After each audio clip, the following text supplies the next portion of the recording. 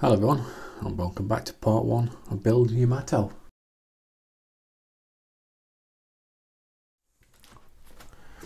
Okay, so as you saw in my first video, which was the introduction video, I've already got the first 4 parts. So I think the first thing to do is obviously let's get this ripped open, take a look at it.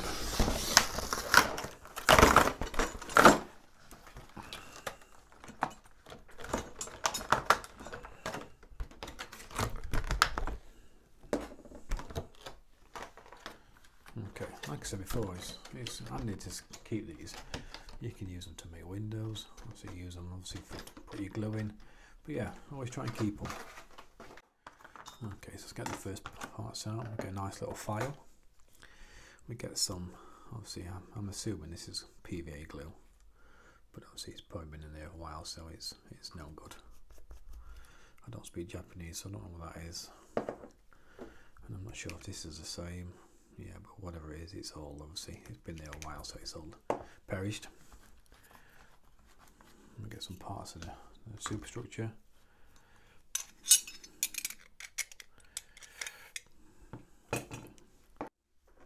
Okay, so it's got the parts laid out. Obviously, there's not really much to do in issue 1. Let's have a quick look at the superstructure. Nicely, that fits quite nice. Yeah, there's obviously some work as to fill in. That's going to fit nice. That's in on the top. This part goes on the top. Yeah, that's going to be okay. Okay, so I've laid out the first 2 parts of the keel. I'm just asking you to leave little wooden, almost like little notches facing forward.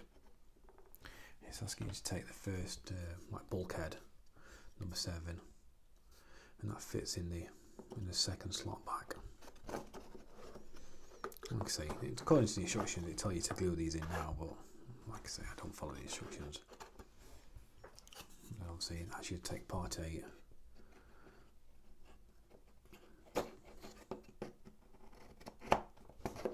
And that slips in. Obviously, I'm just going to turn it upside down because obviously it's got 2 little tags. And the reason, obviously, that I don't glue in anything yet, because obviously these tags are going to go in, obviously, a part of the bottom of the ship. So, like I say, once you start adding all these parts in, that's when it all squares itself up in any case. So I just don't think you need to glue anything at this stage. So that's pretty much it for the first part of the keel. And put that to one side. Okay, so we're just getting the first 2 parts of the superstructure. This is the bridge. This is the left and right hand parts,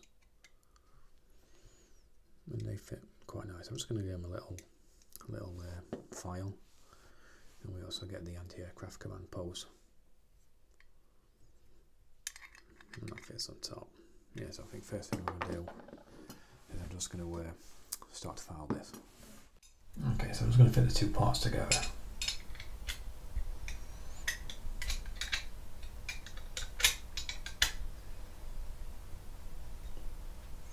What I've noticed, the right hand side is slightly higher than the left hand side. Not too much, but just enough that you can kind of feel it. And obviously to sand it all smooth, you have to sand like the entire section right hand side to get it all level. So I think the best thing to do is obviously just to sand off the little nibs.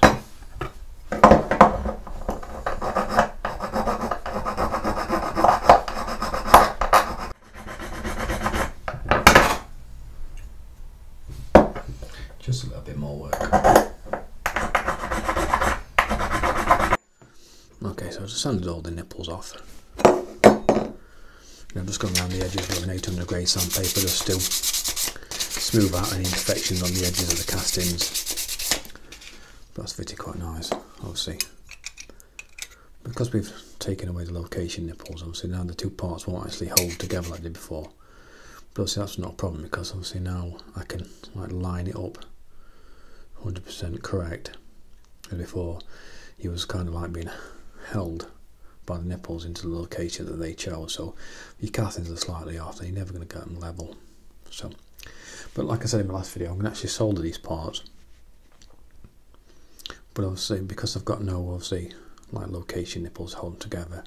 I'm just going to use a little bit of super glue on some of the larger surfaces, just so I can just slightly tack weld it in place. I'm just going to use a little bit on the largest section,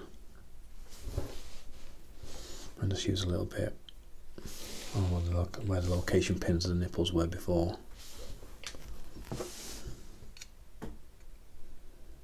just going to bring the two parts together and just line them up.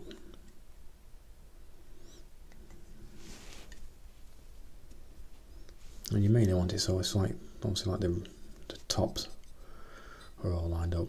I know there's probably going to be extra parts added later on, but obviously if you get this stage right, it's just going to make everything a little bit better. And that's now just gripped. Okay, so now it's soldering time. Okay, so I've got my soldering iron. I've just filled it with gas. It's a butane powered soldering iron. Just pretty much lights it, put it onto lock,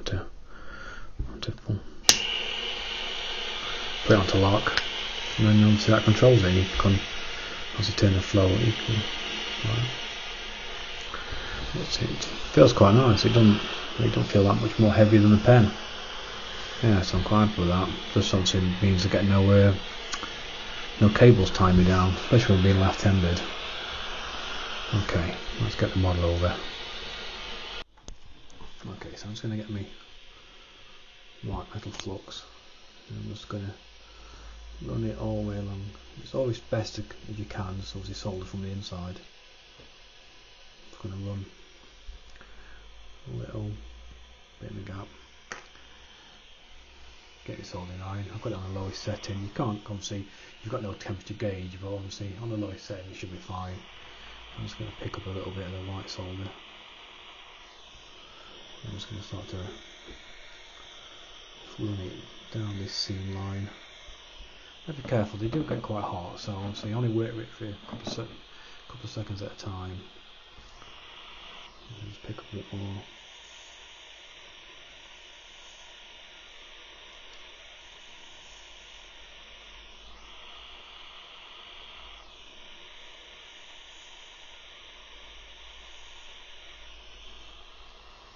Just get a little bit more flux.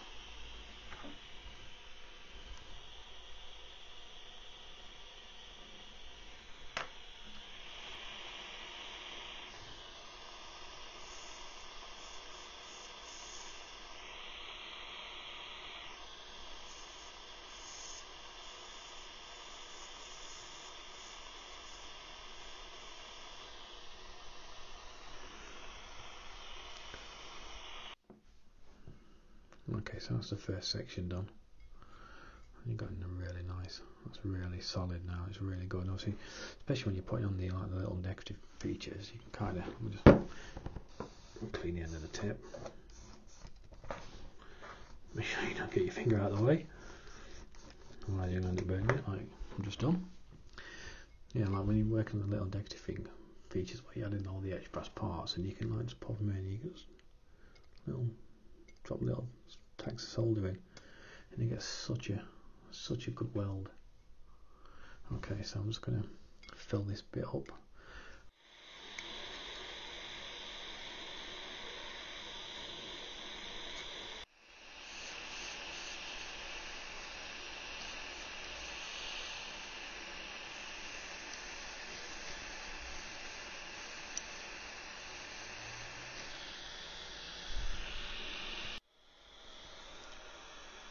All I'm doing, obviously, where I added that too much on that solder, I'm just smoothing it out.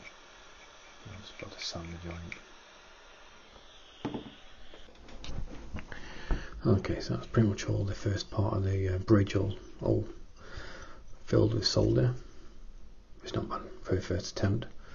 Pretty much most of the little gaps have filled. All the solder's run into it. There's a few places, but that's not too much of an issue. I'm just going to start by sanding all these seams down.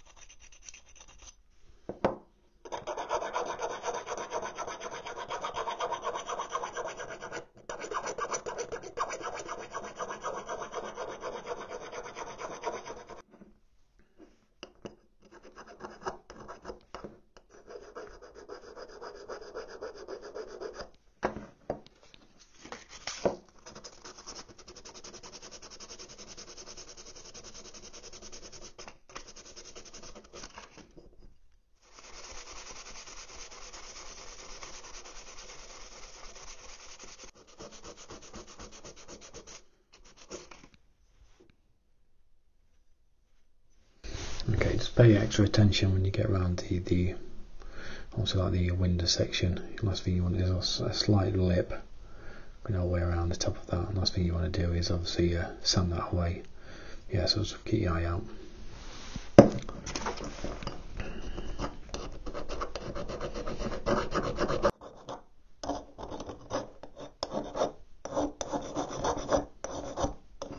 So I've filed and sanded all the seams. Just using an 800 grade sandpaper and the file, just using the file that came with the kit. And that looks okay. Obviously, it may need some filler added later time, but obviously once we actually add all the rest of the details and we bare metal prime this section, obviously that's when we can tell if it needs any more sanding. Obviously that's just the part there where I added a bit too much solder, but like I say, just smooths down to nothing. Yeah, so that's okay. So I'm going to move on to the command center. Obviously sometimes, obviously like around the top of the window there, you can clearly see that's decoration. But around the top of the command center, you can clearly see that's just a casting mark. So that just needs filing off.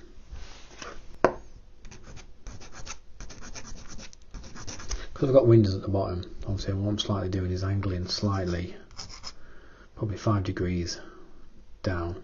Because obviously I'm not too bothered if it just slightly rubs into that, that's okay, but I don't want it to rub into the window. So yeah, so I'm going to slightly take this off, but angling down.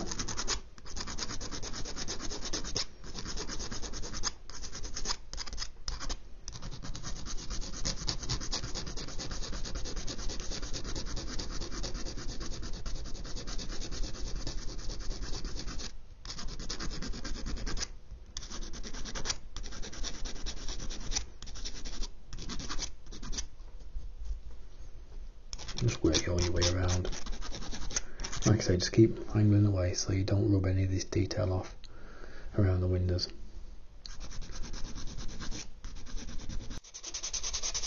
Finish off with a little bit of 800 sandpaper.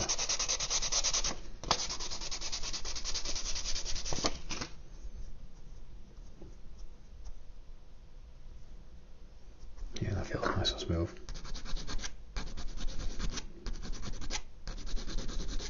You can feel it with your hands. There's nothing better than obviously feeling something smooth than just run your fingers over it. Okay, move on to the next station. Okay, so that's all the command center all filed off. That's moved out. I'm not going to solder this part because I don't want to fill up all that natural window ledge. So I've just mixed up a little bit of 2 parts of epoxy resin. I'm just going to epoxy these 2 parts together. So I'm just going to trying to keep it all on the inside, along the inner edge, not so much the outer edge.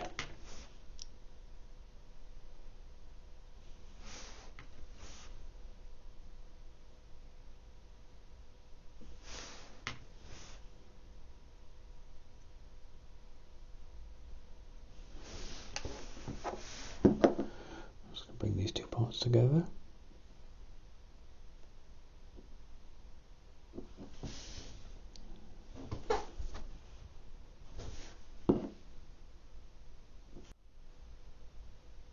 And I'm just going to pretty much let it sit there and dry.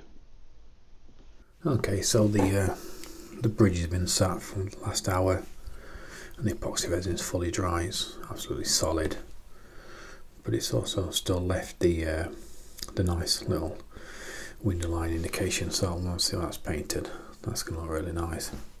Okay, if I'm going to follow the instructions, which I'm not, obviously tell you to bare metal primer this now, and then add your final battleship grey coat, but obviously I just don't get that at all. There's so much more detail. I'm going to put a picture on the screen what it looks like when it's fully complete, the bridge. There's so much, there's obviously brass metal parts, there's etchings. So obviously, yeah, so I'm going to leave that as it is for today. I'm going to bring over the first part of the whole section, which obviously I've not glued. But that's pretty much it for issue 1. Okay, so bringing over pack 2. Obviously it looks like obviously next issue we're going to get some more of the bulkheads. and I think we're going to get the bottom of the ship as well. Obviously this is what I'm telling you about, when I say these little nibs, obviously they'll go into their light, so that's why I haven't glued anything yet. And also we're going to get the first main battery, and that looks really nice. That looks like a really nice piece. And obviously we've got some more parts that are going to obviously I'm going to solder them into there as well. Yeah, but I'm actually really looking forward to this build. It's the first actual battleship I've ever made. Obviously probably made a little plastic kit one when I was younger, but I've made loads of ships, but yeah, it's the first battleship, so yeah, I'm really excited to see it. So anyway, that's it for this video.